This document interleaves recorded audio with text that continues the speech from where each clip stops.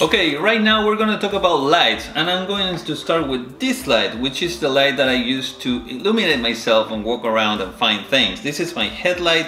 It has two positions for different intensity, and it also has a red option, which is very handy when there are other photographers around.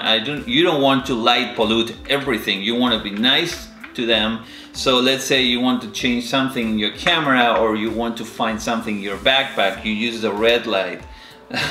So that way you keep kind of like everything else dark.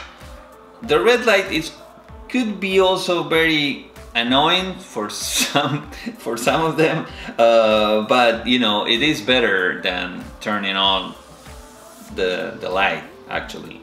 So this is my headlight. For light painting my subject, I use different lights. Let me start with this flashlight. This is a very common cheap flashlight you can find at every 7-Eleven, and this is the one I use the most. So because it's very soft, and I find it very good for my light painting.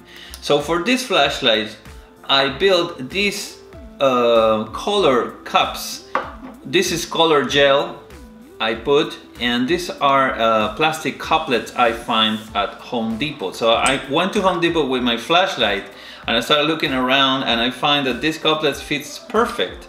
So then I put color gel, different colors on every cup. This is purple, the other one was blue, this is red. So this fits perfect. This is green, and this is kind of yellow green, and this is kind of natural with a hint of between brown and orange. So this is what I use the most for my light painting. I find this light to be not harsh at all, so you know, I love it. Actually, I made these color cups of different sizes, as you can see, for a reason. Why is that? Because in the middle of the darkness, you don't want to be turning the light to identify things. So I wanted to be able to identify by touching them. So I put all of these cups inside my pocket, so then I got my hand into the pocket, so then by touching them I know which color I am choosing. You can also put one of those letters that you can touch them and see, you know, which ones you are getting. I highly recommend you to do some sort of code or something to identify in the middle of a darkness, because something you don't want to do is like turning your light on to see which ones you're choosing. I also have this other flashlight. This is a little bit more powerful, more intense. It has also 4 colors: white, blue, green, and red. And I also created caplets for this one. Caps, let's say caps, color caps for purple and magenta. I don't use this light that often, but I use it because if I'm very close to the subject and I illuminate directly with this flashlight, it is a little bit harsh. But if I'm far away from a subject, yes, I find it handy to have this flashlight. I also use it when I want to create shadows and I'm hiding behind my subject. This is my second flashlight. Another light that I use is this one. This is a very good option to put inside a subject. Let's say I am photographing an abandoned car or an abandoned RV or a small cabin, and I want to light paint the inside of that subject. This light becomes very handy. The name of the brand is Aputure, and the wonderful thing about this light is that you can remote control it from an application from your phone. I'm gonna show that in a minute. Now it's connecting. So you see, now I'm changing the colors, and I can also change the intensity, as you can see. So you don't have to go inside. Let's say you're shooting an abandoned car, you don't have to go inside your car every time you want to change the color. You can be by your camera with your phone and remote controlling the light. That is very good. It also has a magnet, a powerful magnet, so it can be attached to any metal surface. That is also a very good thing. You can buy more than one, you can buy 2, 3, 4, and control all of them from this application. This is the application, and the brand is Aputure. So I use this this light in certain occasions, and it's very good, very handy.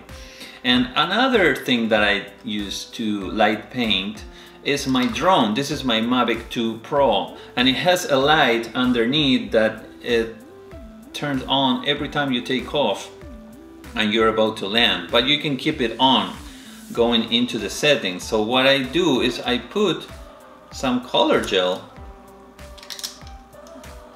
as you can see, some color gel. I also add a little bit of tape, and so then if you want to light paint, let's say the ground and a big surface, let's say in the middle of a desert, you can do it by putting your drone to a pretty high position and move it a little bit around, and you are able to light paint that. Or if you want to light paint a subject from above, something probably a house, or I use it at Toronto Pinnacles to light paint the pinnacles from above, from an unreachable position. You cannot reach from your flashlight, so then you can use the drone. You move the drone above the subject and you light paint, then you take your picture.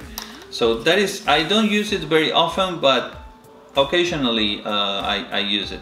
Another thing that you can do with your drone is use the lights that the drone have on the motors. It has green and red lights, and create shapes. You can put the drone to orbit automatically, and then with the motor lights you're going to create, you can move it a little bit up, a little bit down, and create spiral shapes and be that part of your picture. That I didn't do it that many times, but I remember I did it a couple of times. And also because it's kind of complicated to pilot the drone and, you know, control your camera all at once, but you can do it. I did it when I was with a friend, so one of us was controlling the drone, the other one was controlling our cameras. So that is another option to do light painting with your drone. So these are the devices that I use for do the light painting. Right now I'm getting into other devices like tubes to paint shapes into the picture, but that's a subject for a different video, because to create this collection I only use all of these lights. Most of you ask me how I create those images with the magical light painting on a foreground and the Milky Way as a background with the Micro Four Third camera. Well, today I have good news for you, because I'm releasing a series of videos where I explain step by step everything I do to create those pictures. 3 years of research and experience are compiled on these videos. I talk about gear, planning, settings, shooting, light painting, editing, and post-production for printing. I am also including my raw files for you to practice the editing process, and a PDF summary guide, a quick shooting guide, and a guide to explore the Galleta Meadows Sculpture Park in the Anza Borrego Desert, which includes the GPS coordinates of every sculpture and access to my Google project of the park. Go to the link below or scan the code and take advantage of a special discount price I am offering for a limited period of time. I see you on my course.